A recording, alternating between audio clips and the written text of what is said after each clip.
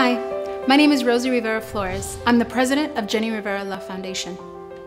I bet you couldn't imagine that I was a victim of domestic violence. It doesn't have a color, a culture, a race. And just like you, I was afraid.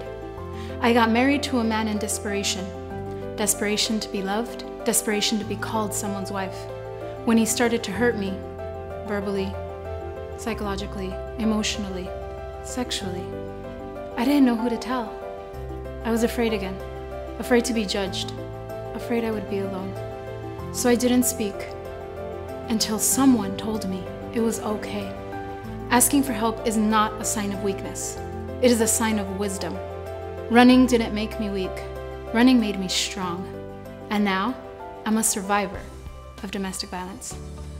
If you're afraid you'll be turned into immigration, we have the answer.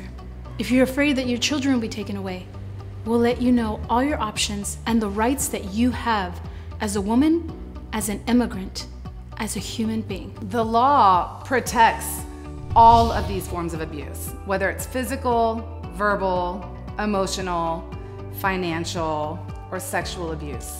We are fortunate that the law protects more than just physical abuse. And in fact, you can obtain legal rights. You can file for a restraining order. A restraining order includes other things besides just telling that person they can't come near you. It can provide you with a custody order, a child support order, a spousal support order, and many others. There are common types of abuse that immigrant survivors also face. For example, an abuser may threaten to call immigration on you if you leave. Or you may believe that you can never attain legal status if you leave that person. It's important to learn your rights because in fact, you can actually obtain lawful status by cooperating with law enforcement about the crime that you've suffered. Or you may be able to self-petition for relief for immigration status on your own because you've survived domestic violence. Please know that as a woman, an immigrant, a human being, you have options. You have rights. You're no one's victim. You're a survivor. Domestic violence affects all of us, and that's why we all need to be a part of the solution.